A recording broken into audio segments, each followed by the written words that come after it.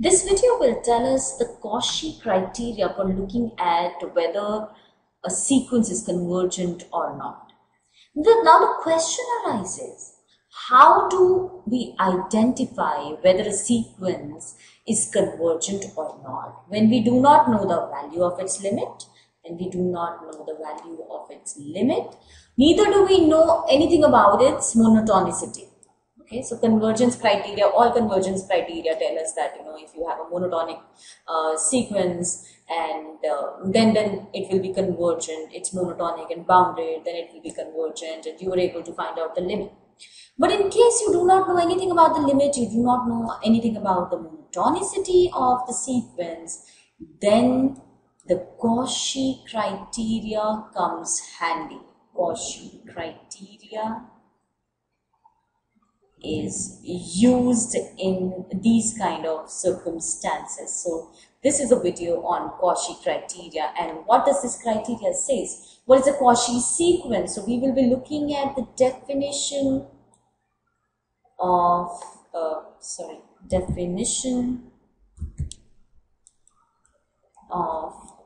Cauchy sequence. Cauchy sequence, and a Cauchy sequence essentially is a sequence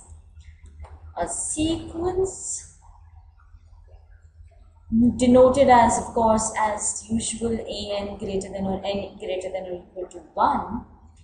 This sequence is said to be Cauchy if for any epsilon greater than 0, there exists some natural number, capital N, such that for any n and m greater than or equal to this capital N, okay, this natural number n, the difference between an and am, the distance between an and am is less than epsilon. Okay, so mod an minus am is less than epsilon.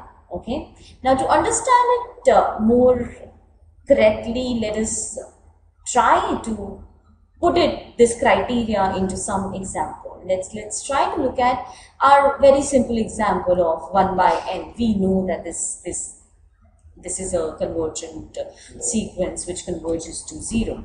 Now let's try to put Cauchy criteria. Let's try to see, is this a Cauchy sequence? Okay, is this a Cauchy sequence? So what do we need to prove for that? If I need to prove that it's a Cauchy sequence, so by definition what I need to prove that for every epsilon greater than 0, there exists an n, okay, such that n and m greater than or equal to n. Okay, for all these n and m, mod an minus am is less than the given epsilon. Okay, it's less than the given epsilon. So that's what we have to prove, right? Now, what do we have as an and am? Okay, so it can be an or an either ways. So we can prove that am. So what we need to prove? We need to find out an n such that for n and m greater than or equal to n, say 1 upon m minus 1 upon n is less than epsilon, right? That's what we have to prove in nutshell. So let us start by a given epsilon. So let epsilon greater than 0 be given to us. Okay, let's epsilon greater than 0 be given to us. Of course, if epsilon is greater than 0, epsilon by 2 will also be greater than 0, right? Now for this epsilon by 2, I have to reach at 1 by n, natural number 1 by n. Okay, for this epsilon by 2, by Archimedean property, Archimedean property, Archimedean property tells me something about 1 by n. Property. I can say that there does exist a natural number n such that 1 by n lies between 0 and epsilon by 2. Okay, there will be 1 by n between 0 and epsilon by 2. Okay, so on a real line, anything between, there will be a rational between 1 upon n between 0 and epsilon by 2. So therefore, for any n greater than or equal to this capital N, for any n greater than or equal to this capital N, what will I have? We will have that this is n is greater than capital N. So that means 1 by n will be less than or equal to this capital N, which is in turn less than epsilon by 2 by Archimedean property. Okay, so what do we have? We have that. So what do we have? We have that. So for epsilon greater than 0, there exists an n such that for any n and m greater than or equal to this capital N, now 1 by m minus 1 by n, by inequality, triangular inequality, what do I know about this absolute value? I know that this absolute value should be less than the sum of the individuals, so which is essentially 1 by m plus 1 by n. Okay, so triangle inequality of absolute value. Okay, of absolute value gives me this.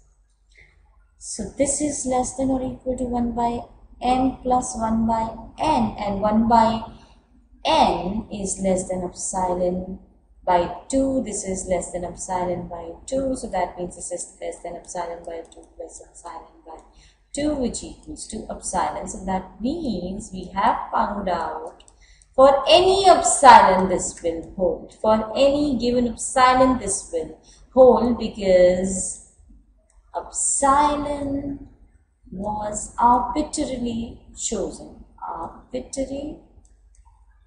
So therefore, we have for all epsilon greater than 0, there exists an n such that for any n m which are greater than or equal to n, the difference or the distance between 1 by m and 1 by n will be less than epsilon, and that's what we wanted to prove. So that means that the sequence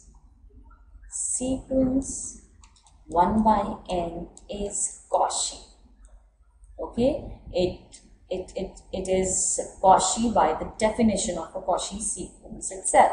Now there are some sort of sequences which are not Cauchy, not convergent as well actually. So let me give you an example of another sequence. So let us take an example like, okay, probably we can take this. Okay, so what this sequence will look like? What will this sequence actually look like?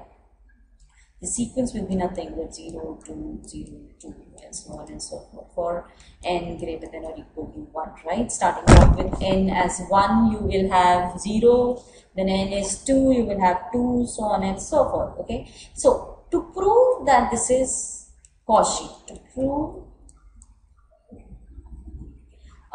that this is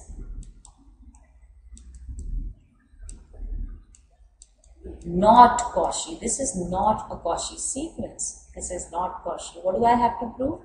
I have to prove that, you know, not for all epsilon. Now I just need any particular epsilon for which the definition of Cauchy does not hold. Okay, so such that for any capital N, there exists Mn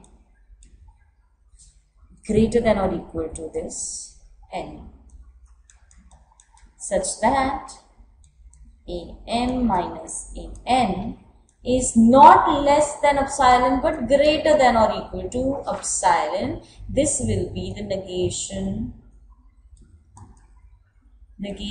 of the definition of a Cauchy sequence. Okay, this will be the negation of the definition. So can I find such an epsilon? Okay, we have terms like 0, 2, 0, 2. Okay, so the difference between two probably can be 1 also, right? So let's take epsilon as 1. Okay, for epsilon 1, let's check. For epsilon 1, we can have n plus 1. Okay, both are greater than or equal to n.